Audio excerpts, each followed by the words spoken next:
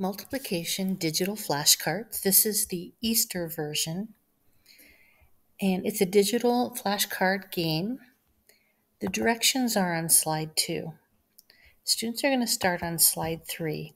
You want to instruct them to come up here to the upper right-hand corner and click on slideshow. And that makes it full screen, much easier for the students. So each one of these flashcards, and there are 72 in all, with all the math facts between 0 and 12. And it's in a multiple choice format. So students have 4 possible choices. If they click on the wrong answer, it takes them to a slide that says they're incorrect. They need to go back and try again. So they click on go back. When they get the right answer, it takes them to a slide that says good job. Click next to move ahead. So as long as they're getting the answer correct, they keep moving forward.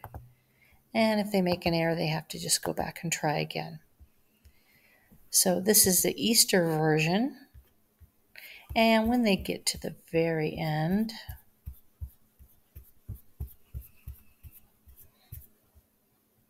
they have a slide that says they did it, congratulations.